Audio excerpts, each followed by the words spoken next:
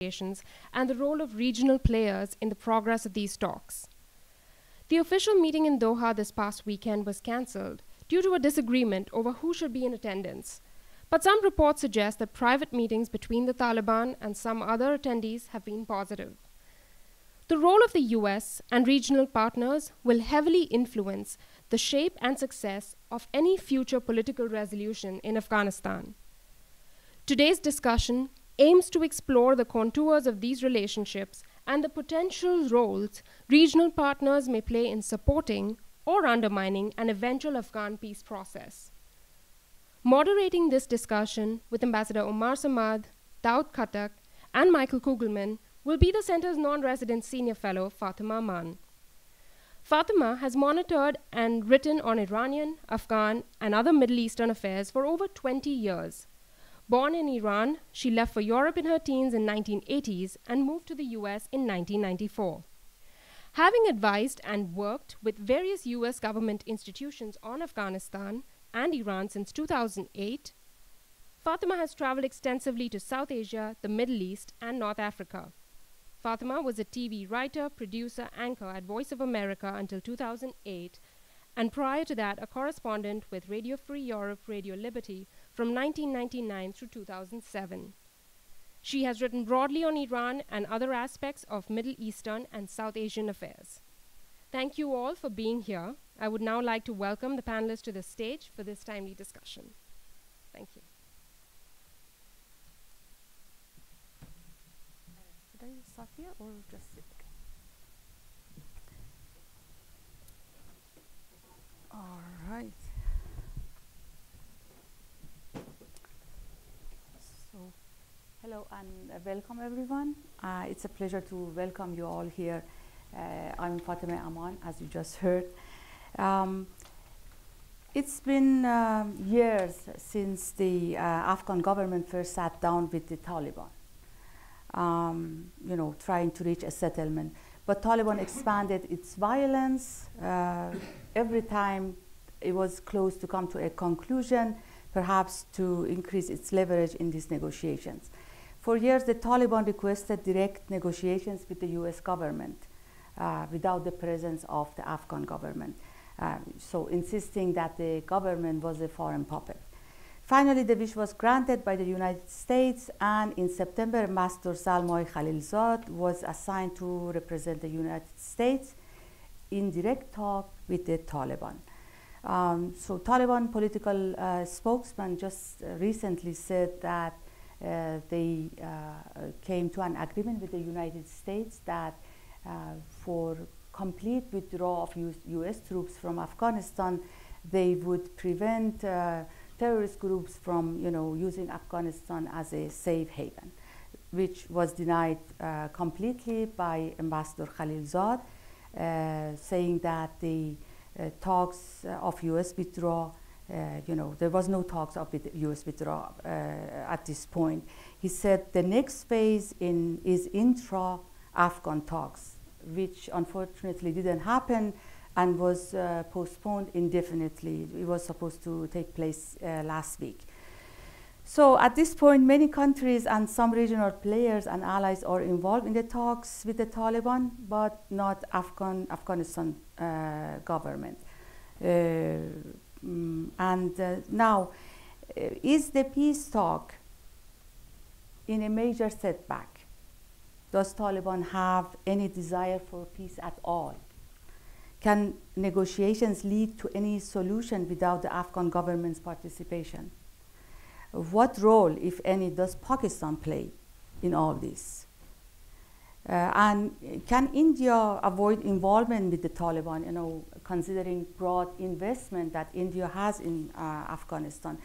So to answer these and many more questions, we are delighted to be hosting this event with an excellent panel of experts from Radio Free Europe, Radio Liberty, from our very own Atlantic Council South Asia Center, and from Wilson Center. I'm sure you are familiar with all of them, with their work.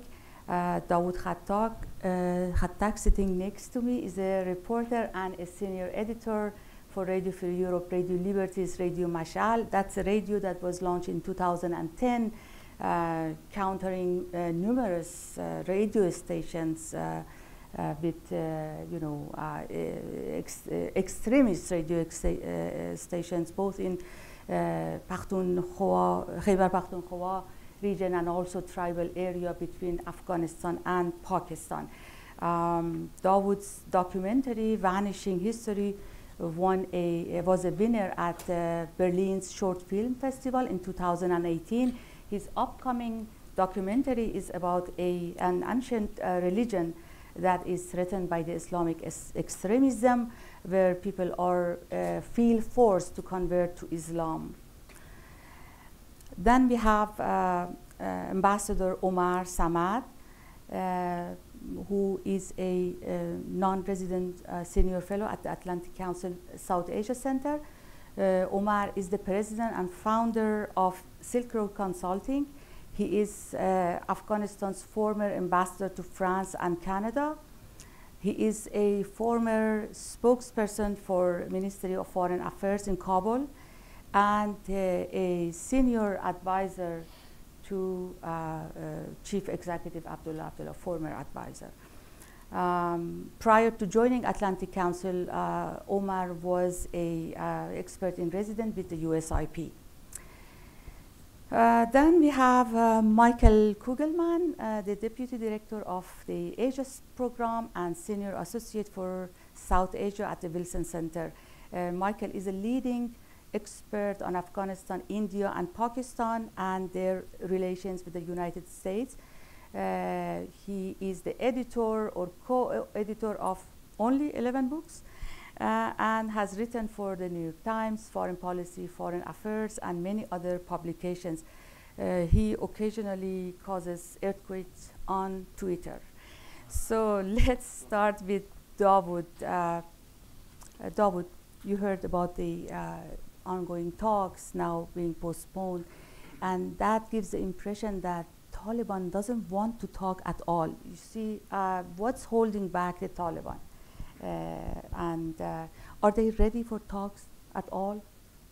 Thank you very much, Fatma, and good morning, ladies and gentlemen. It's a pleasure to be on the panel with such informed people, Michael Kugelman and Omar Samad and no doubt Fatma. Well, as all of you know, that the second round of intra-Afghan talks scheduled to be held in Qatar, Doha, it has been postponed. And the apparent reasons are very obvious because it was on the number of participants in the second round of talks. We will see what is coming, what is upcoming, and what is not coming. When the Taliban came for the first time to the table with the Afghan US Ambassador Zalmay Khalilzad, peace ambassador. So initially they agreed to say that they are not going to give any place to terrorists in Afghanistan. So that was the first point of agreement there. On the other hand, they were asking the US for some goodwill gesture, and as part of the prisoner exchange, they released some prisoner from there. So that was a kind of developing the the confidence building. Now, what is not coming on both sides? Taliban first demand from the US is now to announce a withdrawal date from Afghanistan. That is not coming right now. And the United States and Afghan government wants the Taliban to declare a kind of ceasefire. Maybe that should be temporary or permanent, but Taliban are not coming for that ceasefire. These are the three sides of this conflict. The regional side is also there, and among the regional sides, when we discuss the regional sides are the neighbors of Afghanistan, Pakistan name comes on the top. So in a way we can say that Pakistan is also a kind of playing a role, although indirectly, because the direct players are Afghanistan, Taliban, and the United States in this conflict. So Pakistan, as all of you know, and it is always reported in the media that the Taliban have their presence inside Pakistan, and you can also see that Pakistan has some kind of leverage on the Taliban. So what the Afghan government and the United States want Pakistan to bring the Taliban to peace talks and to, in a kind, to apply pressure on them to announce a kind of cease fire. It's very clear that it was very clearly mentioned that Pakistan used its influence on the Taliban in the very beginning to bring them to the negotiation table. And also Pakistan recently allowed some Taliban leaders to travel to Qatar, and they participated in the peace talks. What is not coming from the Pakistani side, it is to apply a full pressure on the Taliban to declare a kind of, to announce a kind of ceasefire. So that is not coming from the Pakistani side. What Pakistan wants very clear guarantees that the Afghan soil should not be used against Pakistan. That is the apparent concerns that we are hearing from officials, and we are hearing from Pakistani commentators, and we are reading in the press. So Pakistan wants very clear guarantees. And I think when Ashraf Ghani first time visited Pakistan in November 2014, I think, after his election, this issue was very clearly discussed. And Ashraf Ghani presented four solutions for all these things. One of those solutions was that if Pakistan wants to start some reconstruction projects or to help the Afghans, we are open to all these things. If India is coming here for reconstruction, of course, we will allow India to do that. But if India is coming for some sort of anti-Pakistan activities, we are very clearly mentioning that that will not happen. We will stop there. So that was almost agreed. Now there must be some hurdles on both sides, and they know that very well. Let me be very. Can I get a few more minutes? Yes, absolutely. Well, I think about the Taliban talks, there are concerns among the regional players, concerns among Afghans, and concerns among the government. The government is feeling left out.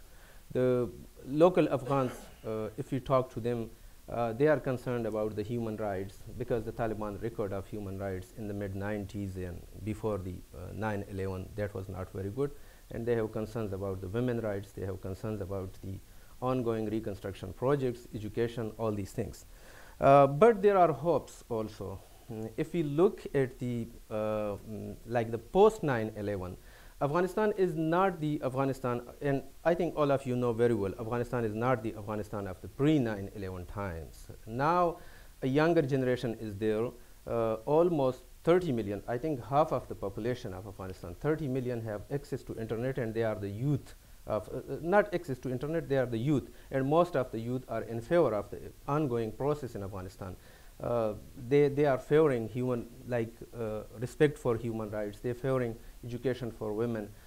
Now a new trend is coming, and that is the, what I can say, a social media revolution, where the region is it is spreading in the region in Pakistan. Afghanistan is also not left out. The social media revolution is there, and I can't and I will never imagine that if Taliban come into in the government, or they are getting some sort of share in the government, so they will be the same Taliban, they will be doing the same thing as they were doing to women, or they were doing the human rights violation, because there is the social media revolution, there is the awareness level, there is the education level, there is the ongoing reconstruction projects, and I think the youth population, that is the only guarantee against all these things. So that is the message of hope. I think the only thing, and to the end, is that the international community must issue a last warning to the neighbors and the regional that stop it. Once they stop the interference, I think Afghans have the skills and they have the guts to come together and resolve their problems, not very immediately, but in a longer run. And very last positive signs are that when I was opening a Pashto website this morning before coming here, I found 3 very good news. The first news was that Afghan cricket team was announced for the 2019 World Championship. They announced their team. That was not happening in Afghanistan. The second was there is a protest in Helmand province against Taliban's spring offensive. That was not happening. Rather, Taliban were garlanded when they entered Kabul in the mid-90s. And that was the reaction against warlords. Now there are no warlords, so they are not going to be garlanded. And the third news is that the power generation from Naglu Dam, power dam, it is doubled, now 100 megawatt. So I think things are happening like this. So he is optimistic for now. Ambassador. Thank you. Happy to be here and have this discussion in a very timely manner. I don't know if you actually planned it this way or not, but it makes it more interesting because I was hoping that we would be coming here after the intra-Afghan talks will be taking place and discussing what is going to happen next. Yes. What will be the next stage? But this did not happen for a variety of reasons. I would say that this so-called meet and greet conference that was supposed to take place, and I'm emphasizing on meet and greet because it was not supposed to be a negotiations conference. It was not meant to for the two sides, all the sides involved, to negotiate on very complex, detailed issues. It was just to meet and get to know each other. So it didn't. There are different reasons for which it didn't, depending on who you talk to. Obviously, there's a lot of finger pointing right now going on, but there's also a lot of talk about trying to revive it. Even Secretary Pompeo, I think, in a talk with President Ghani in the last 24 hours or so, alluded to the fact that they would like to see this process going forward. I think Zarmai Khalilzad has also issued some tweets saying that he wants this process to go forward, whereas in Kabul, there's somewhat of a disconnect and disarray on this. There are those who say that this was done on purpose, that it was a sabotage type tactic. Others are saying that it was mismanaged. Like I think Chief Executive Abdullah said that this morning, that the Doha talks were mismanaged. And so there are all kinds of different views on it. Everybody's expressed their regrets about these talks not going forward. But you see, this shows that Afghanistan's issues obviously are very complex. They're very politicized. And there are those who still have yet to decide as to whether Afghanistan's priority issues have to deal with peace and peacemaking, war, more war, less war, or politics. Because remember, the sort of shift that took place in the last almost 9 months or so with the U.S.'s South Asia policy is a decision to aim for ending the war and a decision to find a political settlement for Afghanistan. That decision obviously has been pursued by U.S. efforts, bilateral talks with the Taliban, talks with many regional players, and talks with Afghans of all different backgrounds, and Afghans who sometimes do share their views and have common views, and sometimes do not have common views. And so this is all reflected in the politics that is involved right now. So depending on who you talk to, some would be pro-peace at any cost. Others would be peace under certain circumstances and conditions. Others would be probably reluctant in saying that we need more time, that this is not the right time for engaging the Taliban. And even go to the point where some are saying, well, the Taliban are the same Taliban of the 1990s, they haven't changed, nothing is going to change, we need to continue the conflict, we need to continue the war. At the end of the day, I think what we need to do is pause for a second and think about the last almost 20 years of conflict in Afghanistan. What have we achieved over the last 20 years? How close are we to real peace and a real settlement that is owned by Afghans and that everybody else can get on board with? Everybody else, obviously, maybe with some exceptions, but more or less get on board with in the region and beyond. And how can it help the end of what the US and NATO consider as their engagement in Afghanistan. And so we have to really think, from, is it a few miles above? We have to take a look at the bigger picture. And if you get entangled with nitty-gritty politics, either in Kabul or whether it's in Islamabad or whether it's in Washington or Doha or anywhere, I think that you are going to lose sight of what needs to happen and what this country needs at this point. Afghanistan needs a break from conflict and war. How do we reach that? How do we accomplish that? And under what conditions? What do we give up? What do we not give up? Where are those red lines that everybody is talking about? We have to come to terms with that. And the Afghans have to do that on their own, in their own house. Because at the end of the day, the Taliban, whether we like it or not, are a reality, will remain a reality for as long as they're there. And if this is going to be an Afghan solution, an all-encompassing Afghan solution, at some point we really need to have all sides involved, all sides sit around the table. Right now, politics has become an obstacle. And it's short-term politics. It's tied to elections in Afghanistan. It's tied to campaigning in Afghanistan. It's tied to power. And either sharing power, how do we share power? How are we going to give up power to some extent or gain power? And at the end of the day, I'm of the belief that you have to resort to a democratic process. Sure. But in order for us to move the democratic process forward, we have to learn the lessons from the past. We haven't had a very good democratic experimentation in Afghanistan. We have had a lot of very bad issues, and the people of Afghanistan have lost confidence in the system. So the system has to, on one hand, be rebooted and reformed so that people regain confidence in the democratic process in Afghanistan. That democratic process has to involve all Afghans, including the Taliban, we hope. Because for me, that is a red line, for example.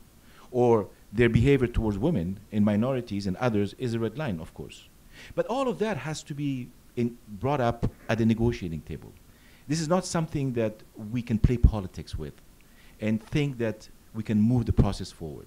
The process has to move forward, whether it's through Doha or any other venue, because there's a push now to move the process away from Doha for whatever political reasons exist. And at the end of the day, I think that if all parties agree, that's fine. But what we need to be conscious of is that there's bloodletting every day in Afghanistan, that there are between 100 to 200 people being killed in the country every day, that there are certain aspects of the system that are not sustainable, that there are risk factors that we need to be very aware of, whether they're internal to Afghanistan or whether they are regional. And that there is a decision that has been taken here in Washington that is strategic. And that strategic decision is that at some point, the Americans want to leave. And we do not know when that decision will be taken, how it will be taken. We all hope that it will be a responsible decision.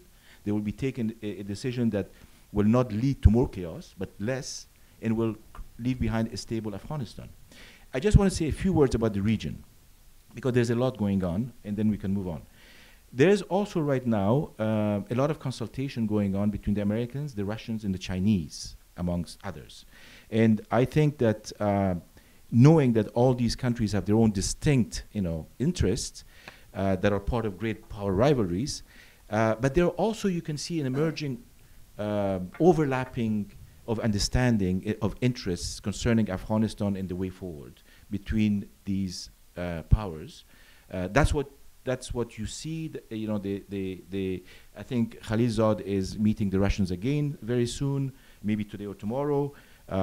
He's engaged in talks again that will take him to Islamabad, to New Delhi, to London, and to Qatar, and to Kabul, of course. So there is a push again for focusing on what's priority. Yes, the intra-Afghan talks are still a priority. How it will shape up, we have to see and wait. But there's also, the possibility that the Americans are going to continue to put their weight and pursue a bilateral engagement with the Taliban and do what is necessary in terms of the agenda that they have with the Taliban, and how that can undermine or help the other parts of the agenda, we don't know. Pakistan, since we've talked about it, as I think I agree with Dawood that Pakistan seems to have helped to some extent the U.S. efforts, and that even under some pressures from the Gulf states and so on and so forth, and even some incentives at times, that they have facilitated talks with the Taliban. They have made it easier for the Taliban to engage in talks. The fact that Mullah Baradar is involved now is an indication of that. But there are still a lot of expectations from all sides, especially from Afghans, on what role the Pakistan would play from now on, and whether that role is going to be a spoiler role, a role that is going to change over time and either become more constructive or less constructive.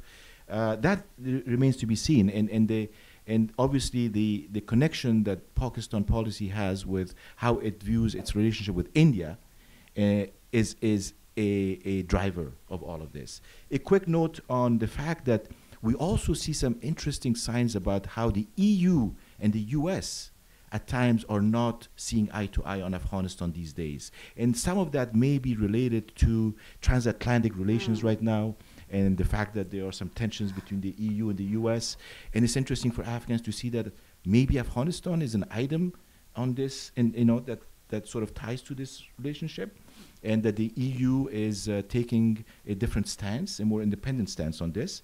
Then obviously we also cannot ignore the fact that there's Iran. And Iran obviously continues to be a source of concern as Iran tries to navigate these new waters with US sanctions and pressures, also pressures in the Middle East, its relationship with Saudi Arabia, and occasional threats of retaliation by the Iranians, and how that plays into Afghanistan, and what role, either constructive or not so constructive, Iran can play in the Afghan case itself. Then obviously you cannot also ignore the Russians, and to some extent the Central Asians. Uzbekistan wants to play a greater role these days. There's even talk of wanting to shift from Doha to either Tashkent or Samarkand, somewhere in Uzbekistan. Again, as I said, that is a very politicized issue. But you can see that there is concern in Central Asia as to what may happen, and the Russians obviously continue to keep a very close eye on what is happening and seem to be coordinating more and more with the Americans as well. So I will stop here because there's so much more to talk about, and I just wanted to give you a little bit of a regional overview. Great. Thank you. Michael? You need this one. Sure, I'll use it unless I'm told otherwise. Well, thank you. It's great to be here. I don't know if this is a case of saving the best for last. It's a very distinguished panel, so it's a pleasure to be on it. What I'll do in my allotted 5 minutes is just to briefly highlight 3 central conundrums for U.S. policy as I see them in this story. One of them is these U.S. Taliban talks themselves. On the one hand, as we all know, they're incredibly messy and risky, but on the other hand, they need to take place from the perspective of U.S. policy. The U.S. is really breaking all the rules of negotiations 101. It's gone into these talks with relatively little leverage. It's negotiating from a position of weakness. This is not the way to get to yes, so to speak. And more broadly, there's clearly something wrong with a situation of Kabul being blocked out of the talks, at least at this early stage. And there's good reason to fear that the Taliban could well renege on any commitments that it may make in a deal with the United States or with Kabul. But these talks are really the right policy choice for the United States. They have to happen, and I would argue not just because President Trump really wants a deal to give him cover to get out of Afghanistan. Why do I say this? One, there really is no other option at this point for U.S. policy. We know that military victory is not an option unless you were to have a situation of NATO sending in hundreds of thousands of forces, which will not happen and should not happen. Also, as I think Ambassador Samad alluded to before, the war is getting worse and worse. All of the trend lines are really very troubling. Afghan security and civilian casualty figures have broken new records, or they broke new records last year, according to the UN. Drugs, which fund much of the insurgency, are still being produced robustly. Drug harvests have also broken records in recent years. And of course, as we know, the Taliban, it has more territory than at any time before, or ever since US troops entered in 2001. And finally, the conditions are arguably as favorable now as they've ever been for talks. President Trump, at least at this point, has fully empowered the State Department and Khalilzad specifically to pursue an agreement. Whenever you talk to people within the State Department, as I have recently, there's just a lot of optimism that something is really going to happen this time. Now, is that optimism misplaced? Perhaps, but you're still hearing that.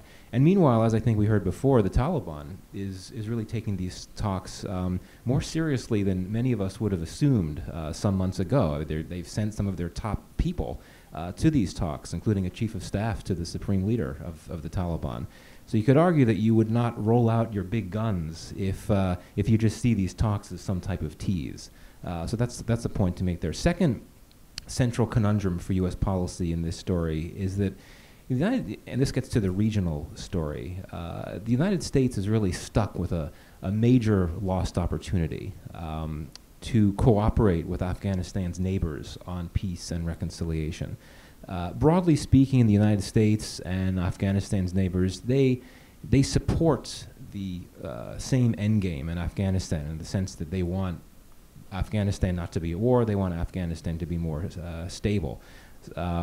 Their interests are ultimately better served by Afghanistan not being at war than Afghanistan being at war. So ongoing war, deepening destabilization, it increases the likelihood of outcomes that are undesirable for Afghanistan's neighbors. So things like an increased drug trade, heightened refugee flows, cross-border terrorism, new sanctuaries for terrorism. These are not outcomes that are desirable for India, for China, for Russia, for Iran, and the Central Asian states. What about Pakistan? Well, I would argue that they're not desirable for Pakistan either, which of course has played such a significant role in driving instability in Afghanistan through the support that is provided for the Taliban.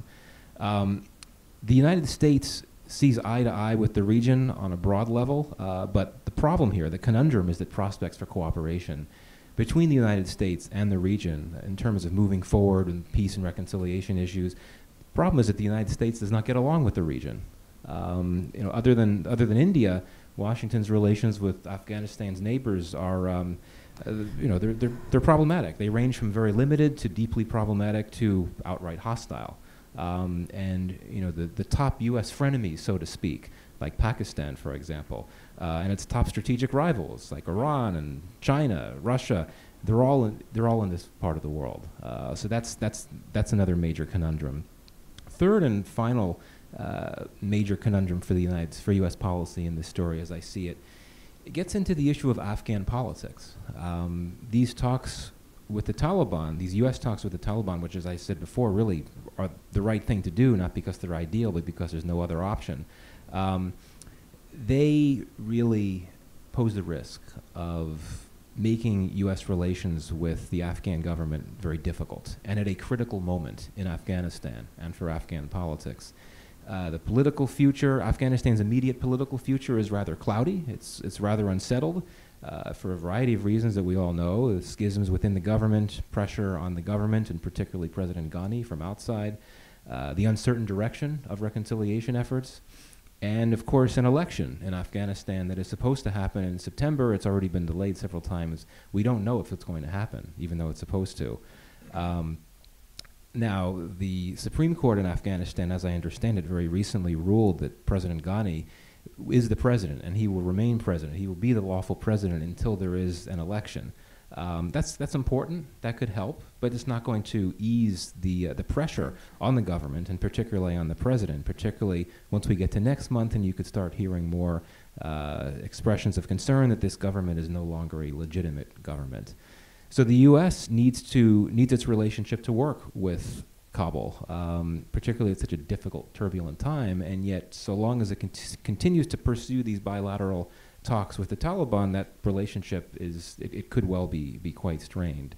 So to conclude, I think a big question for U.S. policy is, can you square these circles in these three cases? Can they be squared? Should they be squared? And can the U.S. move forward without trying to square them? And of course, there are more conundrums than the three I highlighted, but I'll stop there. All right, thank you, Michael. Davut, I skipped the first time you were allowed to say something. You know, I started directly with the questions, but I give you a chance to say whatever you missed. No, but fine. The question, you know, according to Michael, Pakistan is not just Michael, actually, almost everybody thinks, or there is a perception that if Pakistan decides overnight, there could be some peace in Afghanistan. If Pakistan stops supporting Taliban, it would change the whole situation. What's the incentive for Pakistan to be cooperating in Afghanistan and bringing and encouraging Taliban to come to the peace talks? Well, as I mentioned earlier, the very first concern that we are hearing from Pakistani officials and the Pakistani people is that Pakistan has its concern about Indian role in Afghanistan. And it's very open and it's very clear. They generally believe that India is, there is a kind of encirclement from the Indian side. Now, how much that Pakistani concern is based on truth, or how much that concern carries a weight, I won't say like in details, but as I'm hearing the Afghan officials and President Ghani, I think they are again and again assuring the Pakistani officials that if India is coming here and they are doing something against Pakistan, so we are not going to let them do it. I think in very general terms, it's a question of sitting together. Right now in Pakistan and Afghanistan, there are a lot of misunderstanding, and I think sometimes the militants and the groups which are fighting inside Afghanistan or fighting inside Pakistan, they are also using these weaknesses and these misunderstanding, because we have a history of Pakistan-Afghanistan talks. Sometimes Pakistani officials are visiting, sometimes Afghan officials are visiting. In recent times, the very good times that I witnessed personally, that was the visit of President Ashraf Ghani in November 2014 when he came to Islamabad. And there was an atmosphere of goodwill, and people on both sides of the border were very much hopeful that he is a new president, he is coming, and there was a new prime minister in Pakistan, Nawaz Sharif, and one of the powerful prime minister. This environment, it continues for some times. There are exchanges of diplomats, there are exchanges of prime ministers, and then all of a sudden something happens. For example, a bomb blast somewhere in the Pakistani border areas or in the Afghan border areas. Another bomb blast and everything is like shattered. So I think there must be some sort of understanding on both sides. There must be some sort of like a permanent channel between the two countries that can avoid such kind of events, and that can continue the talks, that can continue the contacts to remove the misunderstanding once and for all. And only then I think Pakistan will be assured that Afghanistan's ground is not used against Pakistan, and Afghans will be assured that Pakistan's ground is not used against Afghanistan. But that's mostly the other side around. You know, everybody is the general perception is that the extremists or militants enter Afghanistan from the Pakistan side, you know, from tribal area. But can Pakistan afford abandoning Taliban, the Taliban? Can they do that? You know, what, as both of you. Well, you're right. Michael, after. Okay. Go ahead, I'll follow. Should I? Yes. Sure. Okay, but let me finish in 1 minute. Sure. You are right when you are saying that there is a general perception that it's Pakistan from where the militants are going into Afghanistan.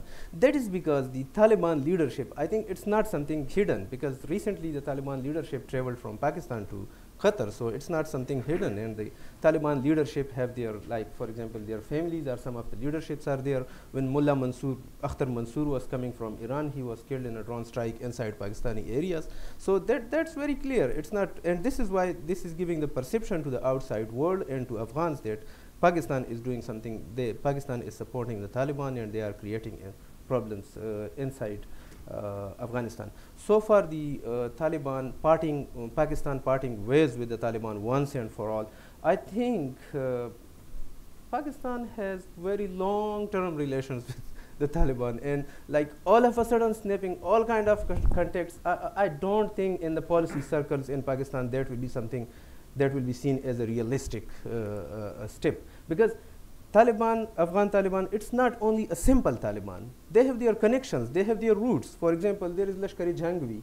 For example, there are the other Pakistani Taliban groups. So all these groups have their connections with each other. Sometimes they are like that, cutting each other, but sometimes they are like pretty together with each other. So if Pakistan creates some problems for the Afghan Taliban all of a sudden and say that you are out and they are starting a kind of operations, I believe that there will be a lot of problems for the Pakistani government, not only from the Afghan Taliban, but also from the Pakistani Taliban, different sectarian groups. And so you assume that there is a central,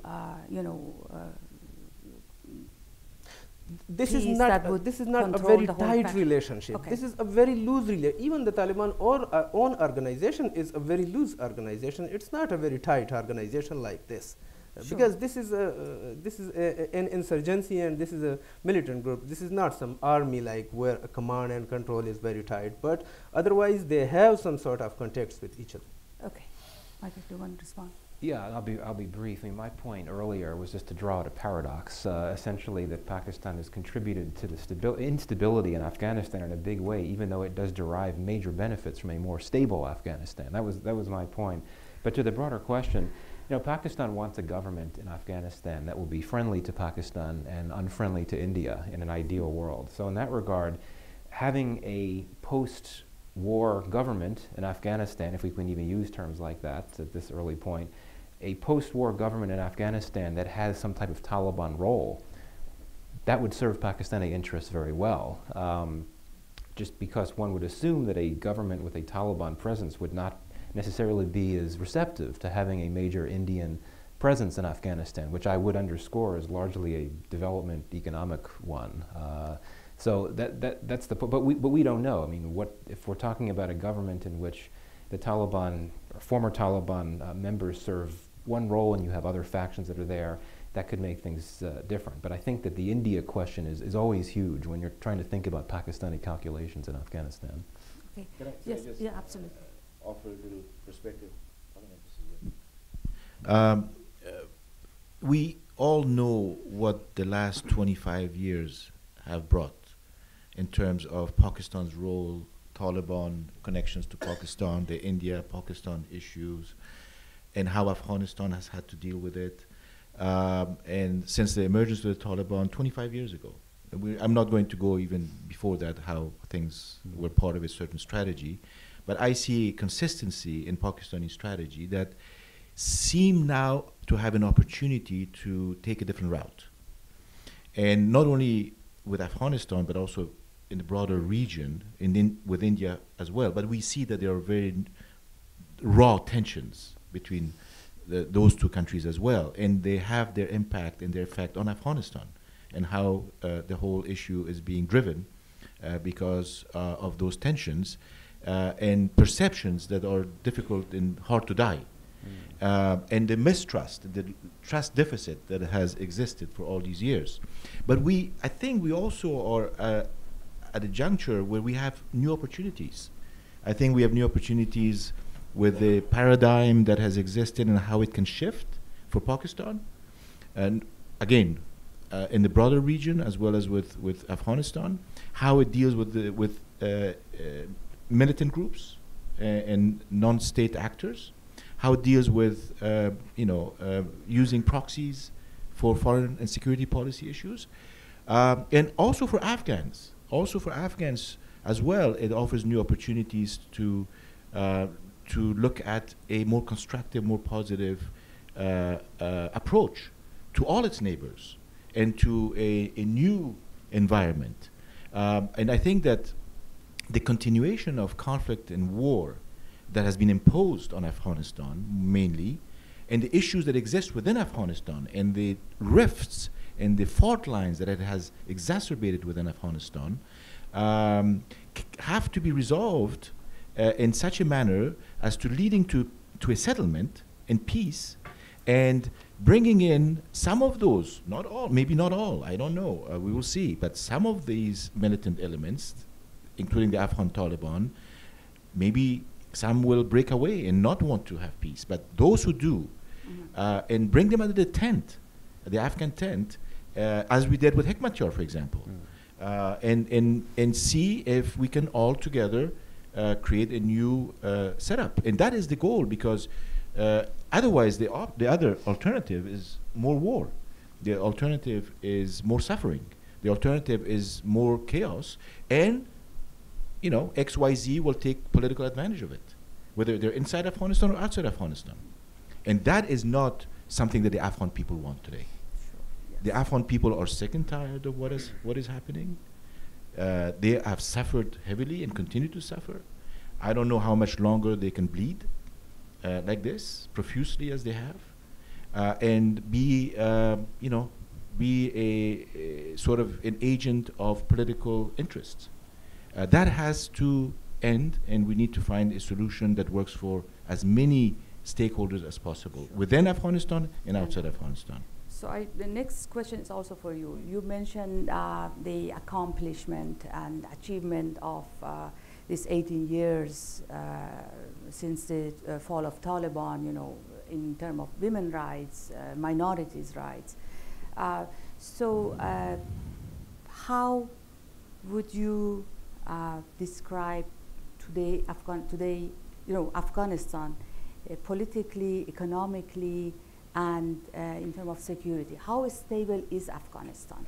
And also, I would like to hear about some of those accomplishments and failures, you know, the things that comes to mind before anything else. We have a long list of accomplishments and failures, unfortunately. A long list of lessons that have to be learned that I'm not sure we're learning very well, because it's, again, entangled with very short-term interest and political interest. And so we need to go beyond that.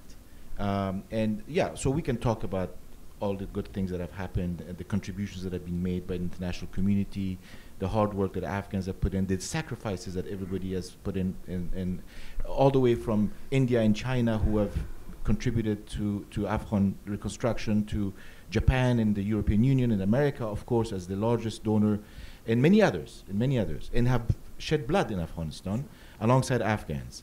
So there are things that need to be protected and safeguarded, and they need to be defended, and they need to be maintained. Whether it's women's rights, whether it's, as I said earlier, the democratic process.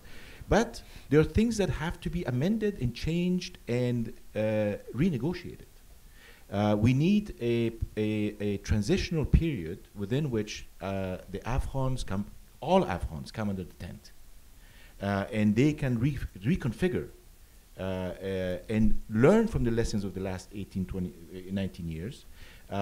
If there are there's a need for reforming the constitution, we need to do that.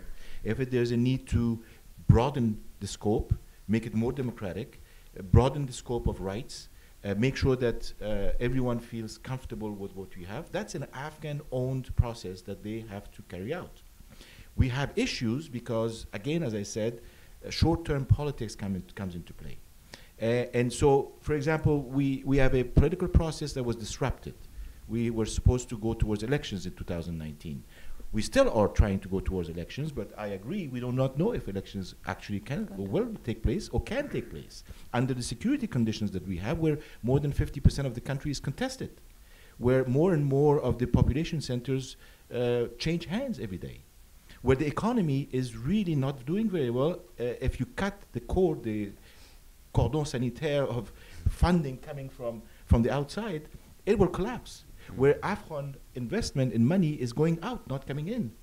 Where Afghans themselves are actually walking out the country and not coming back to the country anymore because they don't feel comfortable. Yes. There are things that are not going well in the country, and we need to take stock of that. Governance, fighting corruption, has not done a very good job. You know, Afghans have still to deal with huge corruption issues and accountability issues at the highest level all the way to down. So These are things that the Afghan people want change with. The justice system needs to be changed and become, you know, more responsive.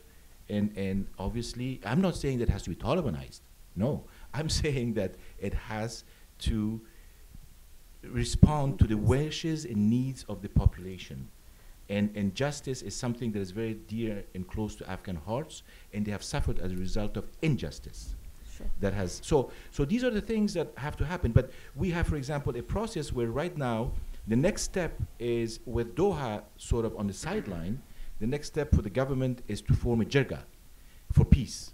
There is a lot of disagreement over this, and there are those who agree and those who disagree whether a jirga is necessary, what is the purpose, is it politicized, and what will it accomplish at the end of the day? Is it going to fragment us more, Yeah. or will it unify us?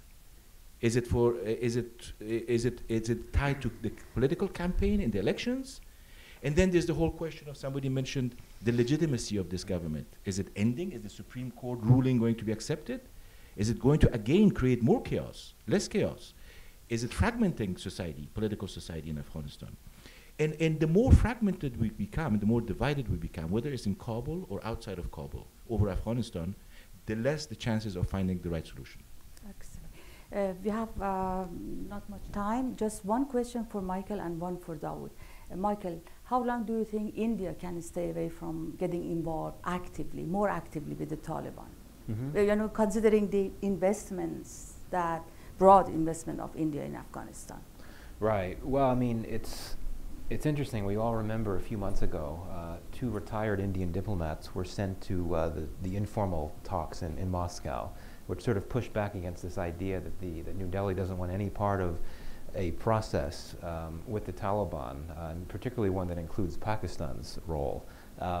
So I do think that so long as Pakistan continues to play the role that it's playing now, which is what seems to be a facilitative role in the talks with the United States, it'll be difficult for India to be involved.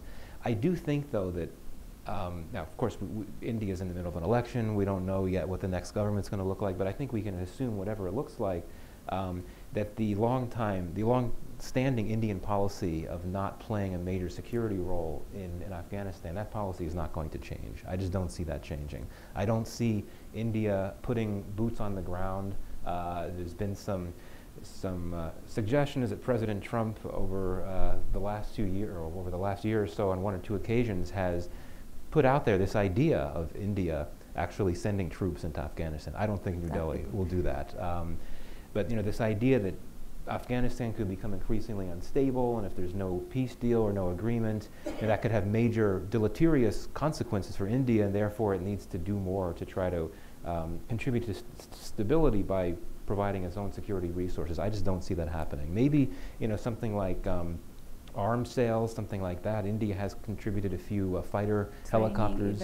Even, training and advising, I think, is the big fact. That's really the big focus of Indian security policies. I just think India feels it has its hands tied in Afghanistan, because it knows that if it were to take on that greater security role, if it were to try to establish a military footprint in Afghanistan, Pakistan clearly would respond in ways that could be very troubling for India. So it won't change no matter who comes to power in the next upcoming election? Well, I mean, if anyone would have changed that policy, I think it would have been Modi. And he hasn't done. Now, of course, if he comes back for another term and the situation deteriorates in Afghanistan, you can't rule anything out, but I do think it's unlikely that policy will change. All right, thank you. And Dawood, one last question. How would the militant landscape change in Afghanistan, you know, with peace or without peace? Well, I think let's suppose peace is coming in Afghanistan, for example, in the next month or so. Let's suppose it. So I think there are chances, as Umar mentioned, that some of the Taliban may not agree to peace with the Afghan government as long as the US troops are present there.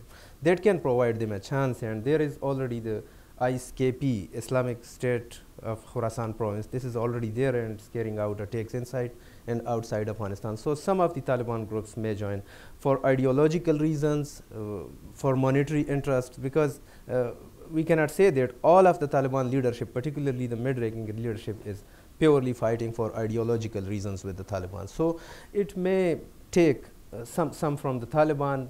Islamic State of Khorasan province, it's already there in Afghanistan. Then the Pakistani Taliban are also there in some parts of Afghanistan.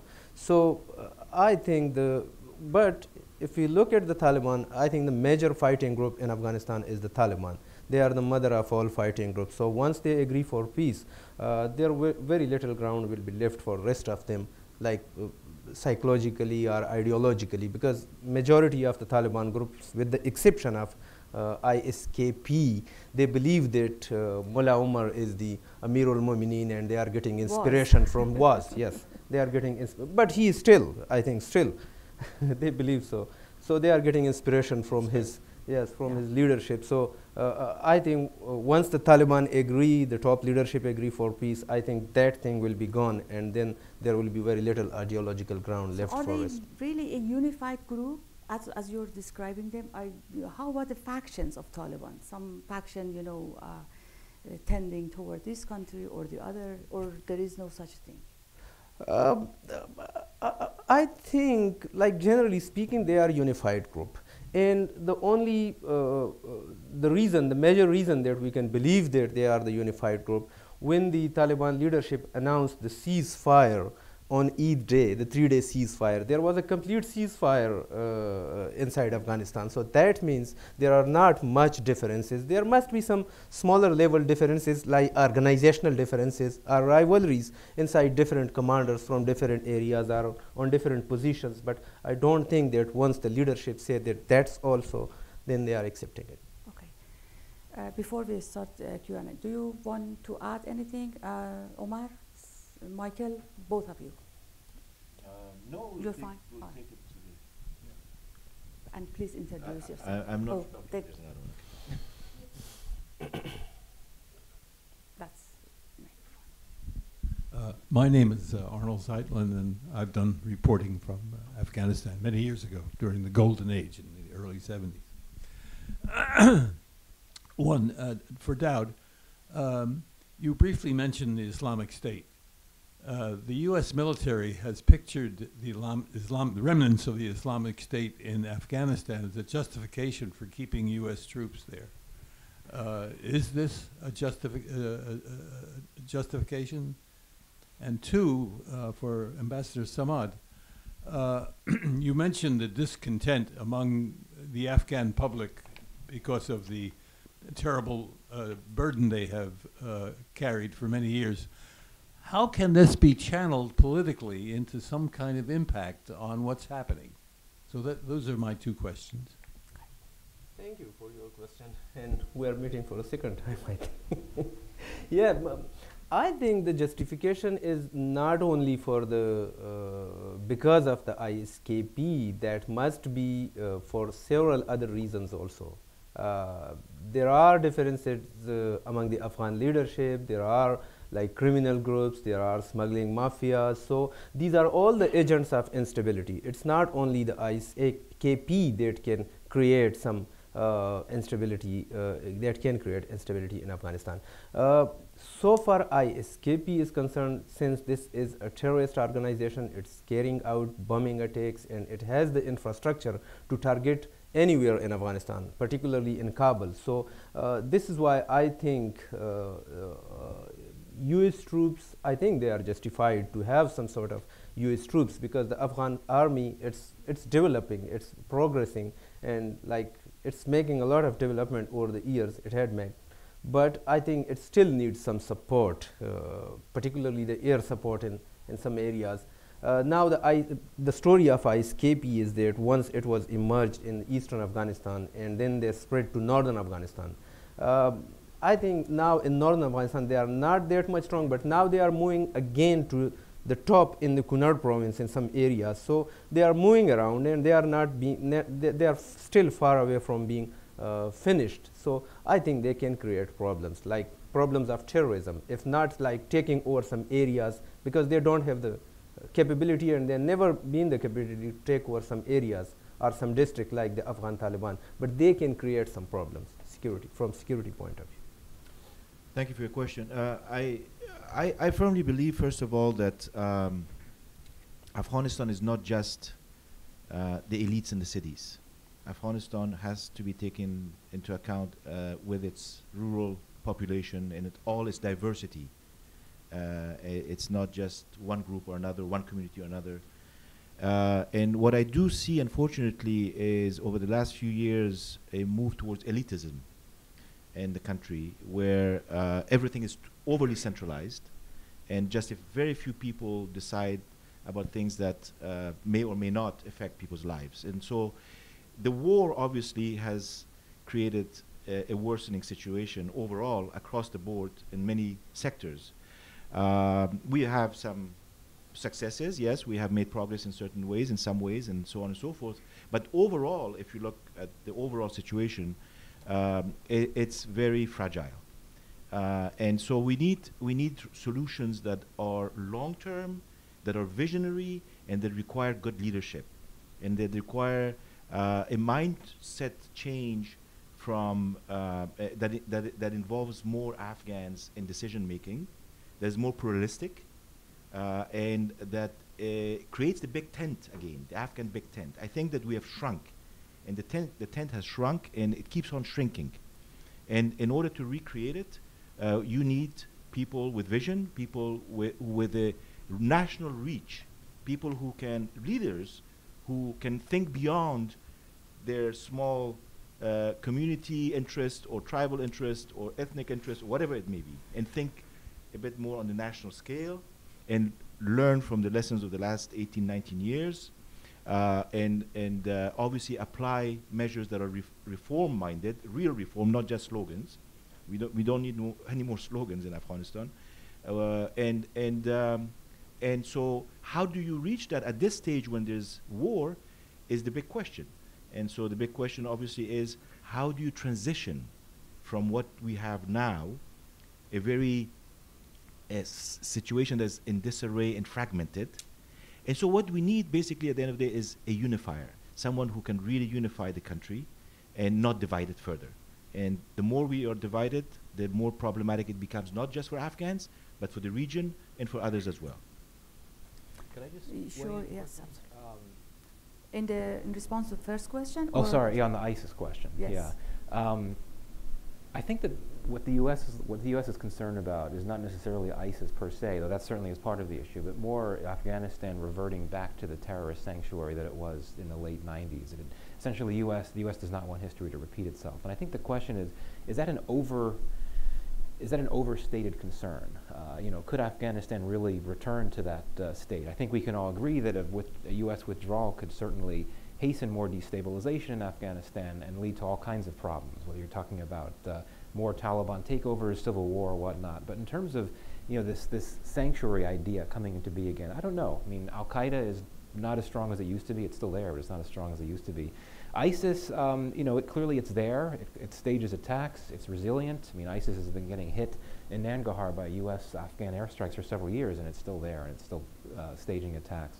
But Afghanistan is somewhat of an unfriendly neighborhood for ISIS. I mean, you have most of these militant groups are aligned with Al-Qaeda, and ISIS is a rival of Al-Qaeda's, and you have the sect issue as well, ISIS being Salafist, most of these militant groups being Deobandi, so it makes it difficult, I think, to operate.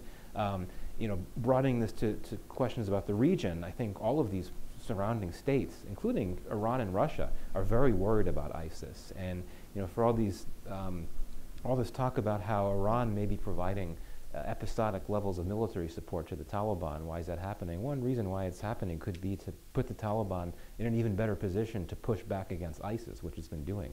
So I think the broader question is that a legitimate concern that Afghanistan could become a place where its soil is used for sanctuaries by terror groups? And I'm not sure if we have to worry about that threat as much as we did some years ago. It's a very important point you mentioned, the cultural differences, the language differences of ISIS people and the Taliban, where they are local. Yes? Hello, my name is Mark Thomas Patterson, and I'm a campus. Hello, my name is Mark Thomas Patterson, and I am a campus fellow for the International Institute of Peace, Democracy, and Development, and we are a non-governmental organization working on creating dialogue in Afghanistan.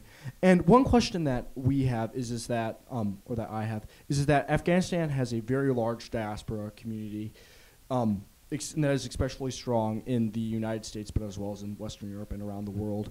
And there hasn't been a lot of, there has been some involvement recently of the diaspora in peace negotiations. What role do you see the diaspora playing in negotiations with the Taliban and with the Afghan government? Yeah. Go ahead. Yeah, absolutely. But you must have read last night's piece in the Washington Post, right, about a group of Afghan emigres or expats who from Europe and the US and maybe other places went in Doha and had a chat with the Taliban for 5 or 6 hours, including 3 or 4 women apparently, and discussed a host of issues. I think that any Afghan in any community of Afghans from wherever with the right intentions can play a role. It doesn't have to be, representing a certain faction or group or political agenda. That's my overall view. But obviously, at some point, it has to be organized, and it has to be focused, and it has to have a certain decorum. I mean, a few days ago, there were supposed to be a few dozen Taliban on one side and maybe 100, 150 Afghans on the other side trying to come together and, as I said, meet and greet. Not more than that. We failed.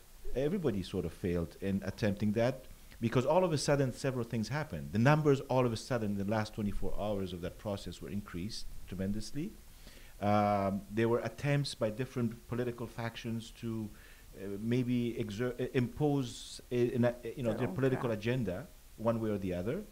There were some baseline agreements that had been reached that were not followed up with, apparently, and others who tried to, as I said, play a spoiler role, some a constructive role. It's a very complex situation because it's not just one person or 2 people deciding. There were a host of different players involved. And the worst part was that everything happened within a very short period of time, just a few days, whereas we have had months to work on this. And this is what troubles me. We have had months to work on this intra-Afghan process, and we leave it to the last minute, try to put together something that at the end of the day becomes unacceptable to either one side or the other.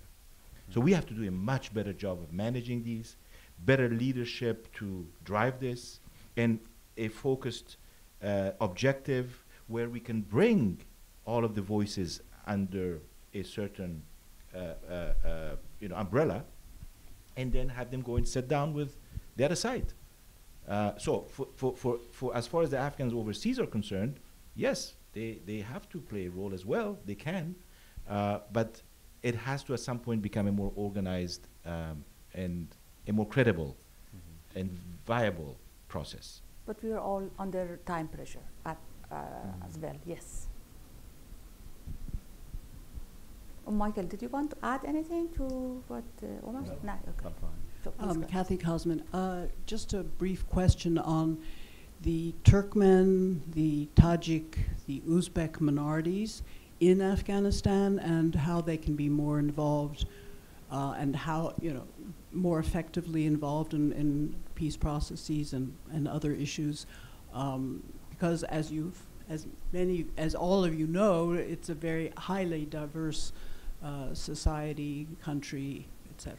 Thank you. They are in government, actually, on these minorities. Who wants to? You could go ahead. Yeah. I fully agree. I mean, we are, as I mentioned earlier, a pluralistic society. We are a multi-ethnic society. That's a reality. It's a beautiful mosaic of different peoples living in one country who have a very strong sense of nationhood and have a strong sense of history and their commonalities. And I think that has to be invested in.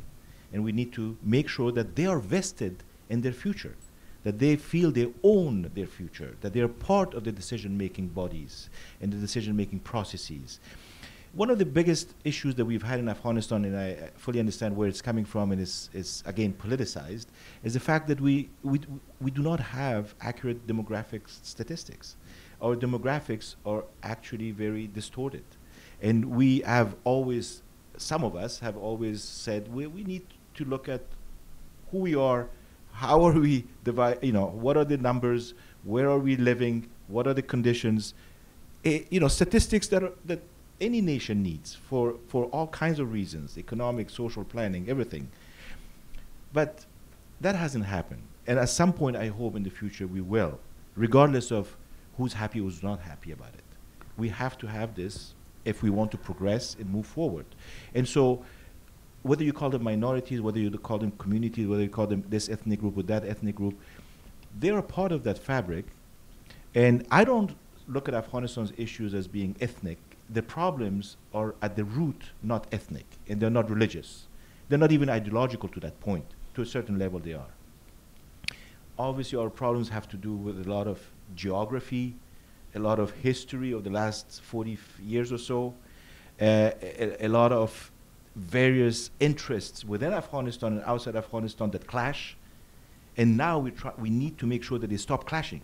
We need to find ways where they can actually complement each other and find solutions that work, including solutions for all the Afghan communities that live in that country, including women, sorry. If I could, it's a great question, and I think it gets to this important issue that Ambassador Samad had brought up, that you have to get as many people as possible talking. We talk so much about how there needs to be a reconciliation process with the Taliban. I think you could argue there also needs to be a reconciliation process within Afghans, separate from the Taliban. And that's why, looking to this Loya Jirga in a few days or later this month is so significant, when theoretically you're going to have a lot of people representing stakeholders from across the board needing to talk about Afghan thoughts or ideas or how to move forward on peace without a role of the Taliban. But of course, this whole thing has become politicized as well. Talk about President Ghani's opponents not being there. It's unfortunate, but that's why I think that theoretically there could be a lot of good things that could come out of a Loya Jirga if it's done the right way. If you really try to focus more on the intra-Afghan dialogue without the Taliban as well. That's important. Any other? Mark. Marvin Weinbaum, the Middle East Institute. I'd like to get the panel's reaction to a different paradigm than I think so much of the discussion has been taking place on. And it's one that accepts that the Taliban want peace, that the Taliban are not against negotiating, but that a strategic,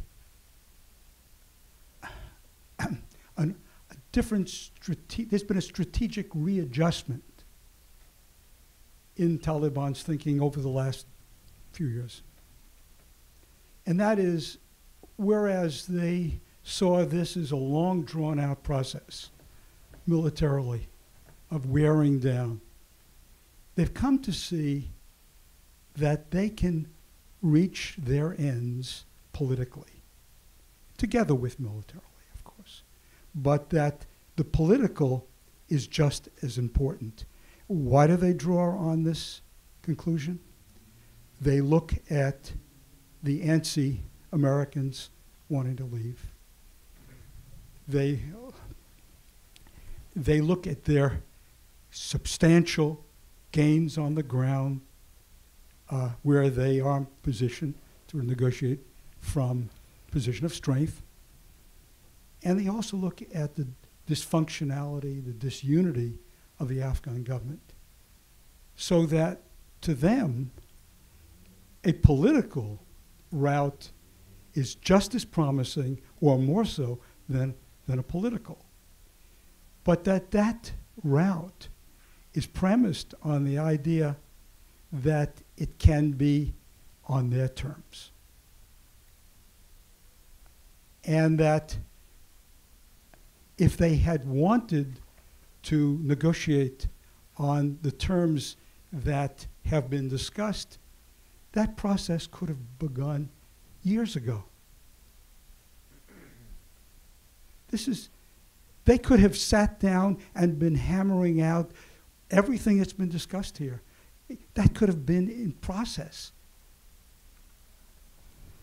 But they feel now that they can accomplish their ends politically. That's a good question. Do they want peace at all? We'll all answer. Thank you for your comment, Marvin. That is what I mentioned in the very beginning of my conversation, that the Taliban, if they are expecting, and I think they are fully aware of now the Afghan landscape and now what is happening in Afghanistan and how the situation is changed since the mid-90s when they came there. I think they are also not aiming for something like taking over Kabul and the whole of Afghanistan with the use of guns and gunpowders. I think they are very much open to political discussions, and they want a role, like a political role. And there are reasons to believe that.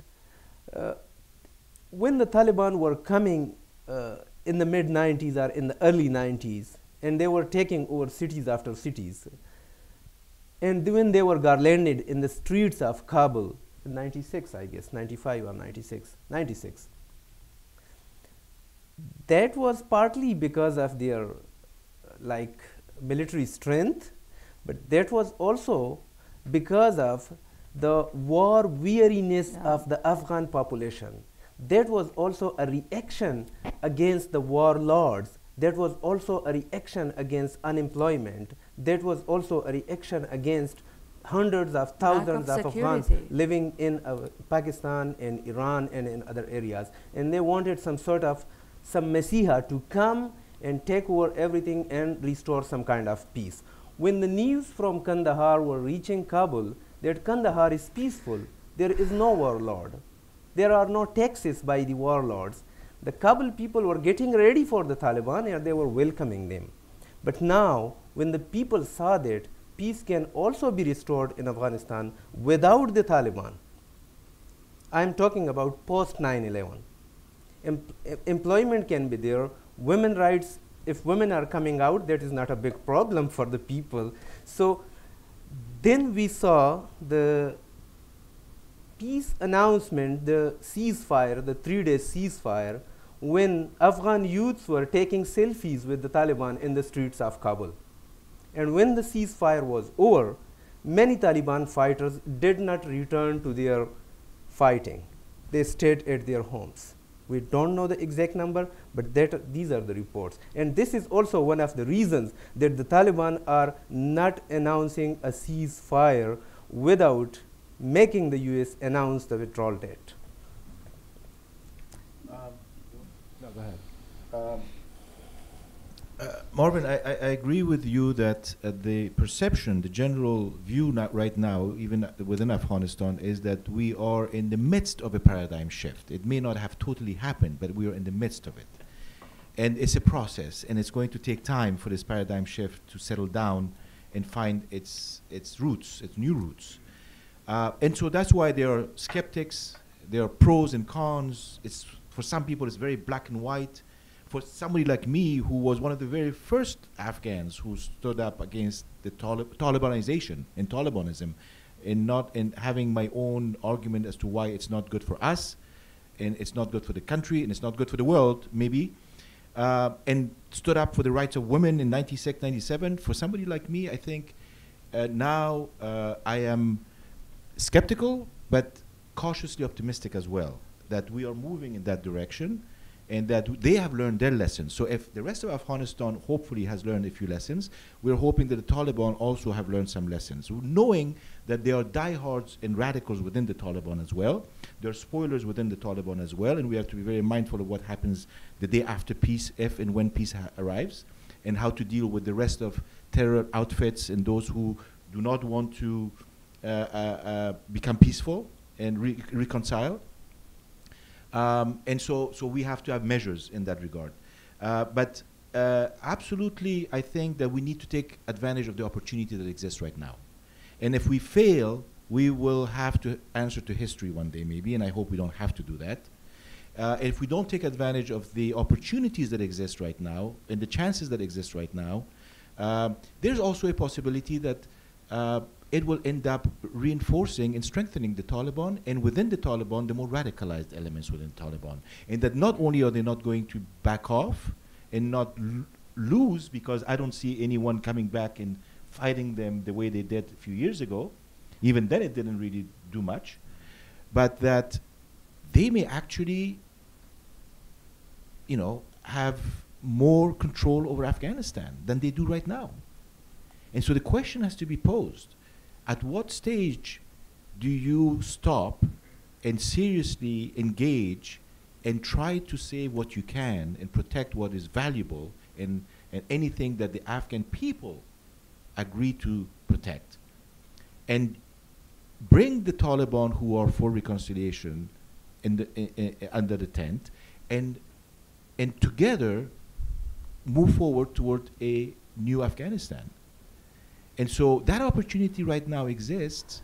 What we need to do is make sure that we do not allow those who are spoilers and those who have other motivations and ulterior motivations, whether inside or outside the country, to take this chance away from the Afghans. There are risks, absolutely, but there are also opportunities. And we have to be careful, we have to be responsible, we have to be very thoughtful, we have to be smart. But the fact that they are sitting at the table with Afghan expats is an indication, is a small indication. It doesn't mean that they have fully changed. It doesn't mean that we can trust them fully. Once they are in power, But, right. but we have, it depends on how power is shared. It depends on how democratic it is.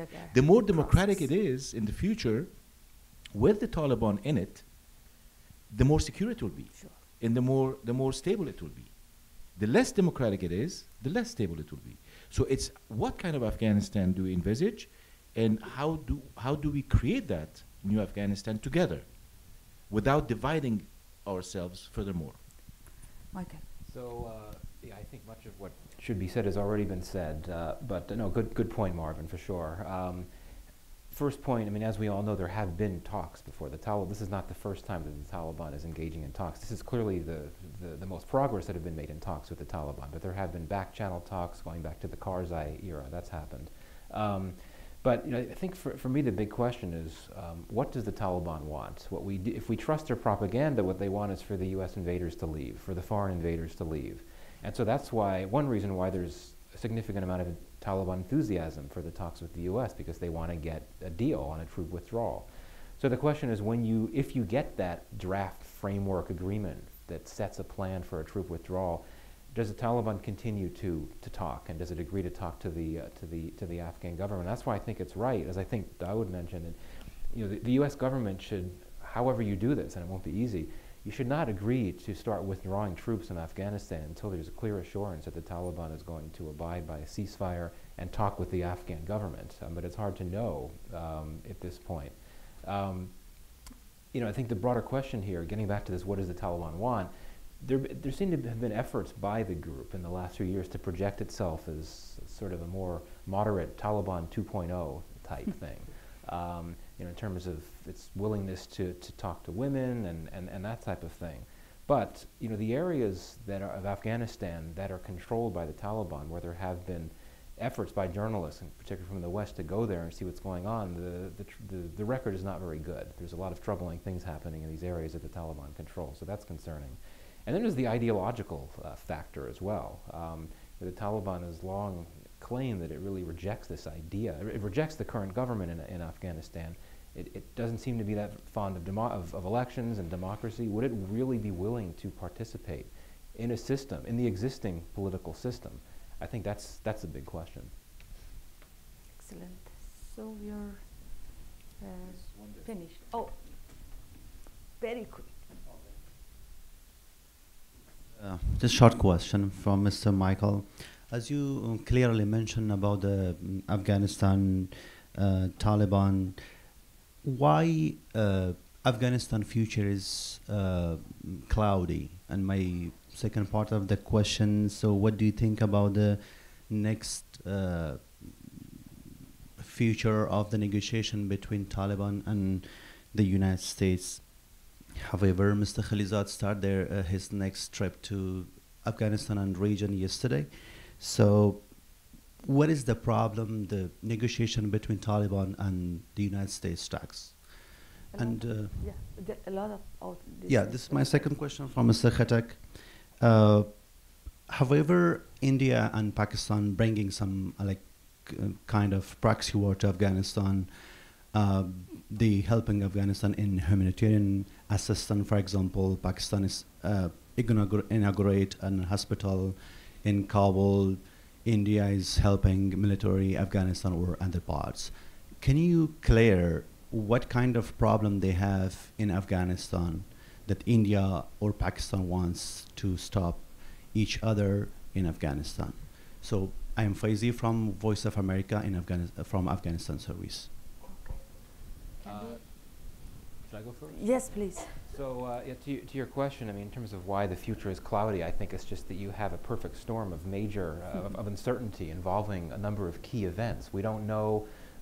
We don't know if there's going to be a deal between the U.S. and the Taliban. We don't know if there is a deal, if the Taliban would be willing to talk to the Afghan government and what would happen from that point, whether there's an interim government option or what. We don't know if the election's going to happen. So there's just a lot of, it's just a moment of uncertainty in the broader context of volatility within the Afghan government, given what's going on within it and without it.